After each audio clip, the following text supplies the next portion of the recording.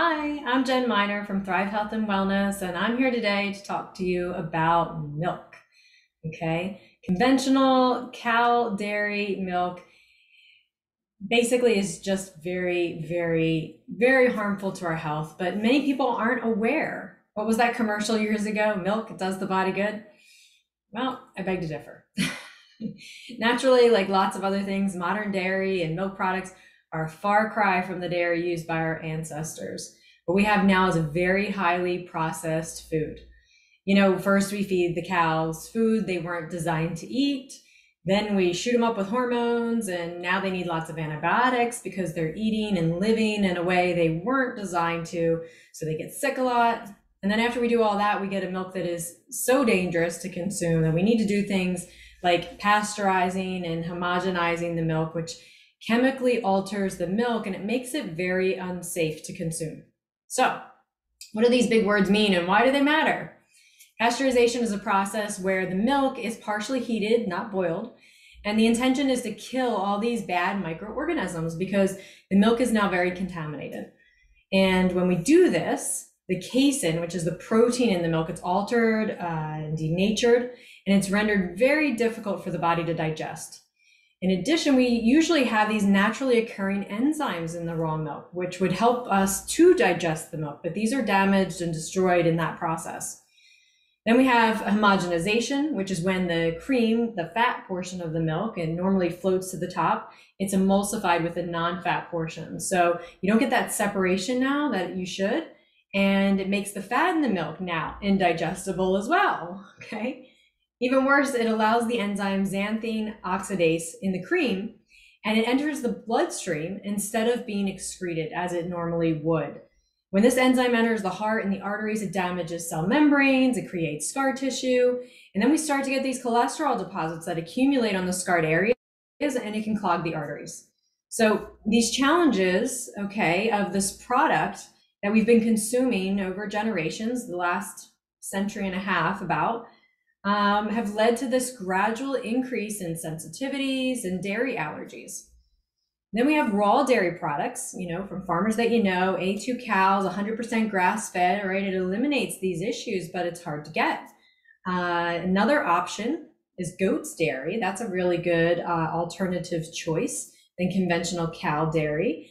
And so you have other options, okay? You've got coconut milks, you've got nut milks, all right? The problem with these coconut milks and nut milks that you get in the store, they have a lot of additives, okay?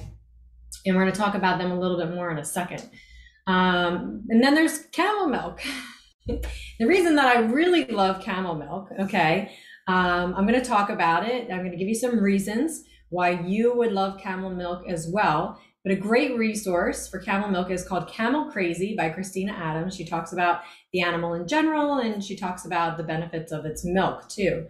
Camel milk's been used therapeutically for centuries in the Middle East, in Asia, African cultures. These nomadic cultures, they've been known to survive on camel milk alone, okay? It is a nutrient-dense food, all right? In recent years, camel milk has been the subject of lots and lots of scientific studies to start establishing some of these health benefits of its bioactive ingredients. So now there's a really good deal of scientific evidence that give us all of this information on the benefits of camel milk. You can find a lot of these studies on PubMed.gov, so check them out if you're really interested.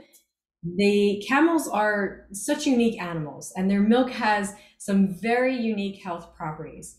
So some of the things that it's been found to have is very high proportions of antibacterial and antiviral substances, okay, antioxidants, immune system boosters.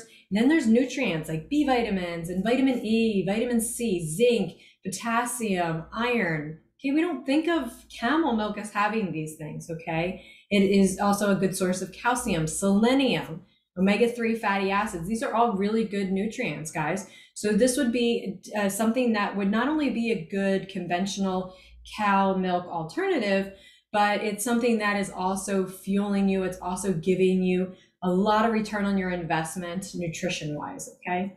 So then there's the question of lactose intolerance. There are so many these days that are lactose intolerant. Camel milk is a particularly good milk for anyone who is lactose intolerant. I know genetically I am predisposed to a lactose intolerance, and camel milk does contain some lactose. There's a smaller amount of lactose than camel milk, and it's very rare to have an allergic reaction to camel milk. In fact, camel milk has been considered the least allergenic milk after human milk. One of the reasons for that is that camel milk is virtually bioidentical to human colostrum. That's a big deal, okay? Where when you buy these commercial soy, nut milks, plant milk alternatives, like I said, there's so many additives. They have coargum, they have carrageenan, and these things are all used to thicken and to stabilize and to preserve the milk, but they lead to lots of other things. So for example, carrageenan is known to be extremely inflammatory, and that's always a concern for almost everybody on this planet right now. Some of them have added sugar. There's lots of added ingredients. So when you look at the ingredients list, you want to see, let's say if it's a nut milk, you want to see the nut, water, maybe some salt, okay? That's it. But those brands that make them that clean are very hard to find. So look for very good sources if you're gonna go that way. But making your own is always a good option. They're very simple to make. Coconut milk, these are all very simple to make, but you don't get the nutrient density that you get with camel milk, okay? All those ingredients, all of those nutrient benefits that we talked about a second ago, you're not gonna get that wide range in some of these other alternative milks, okay? They each have their own added benefit individually, but they don't have that broad of a range of a benefit, okay? So how do you drink it? Well, you can drink it cool or room temperature. That's the best way. I personally add it to my shakes. All right, you want to do that more so than having it as a hot drink, because heating it does destroy some of the enzymes and lessen the nutritional properties. So we want to keep as much of that intact as possible.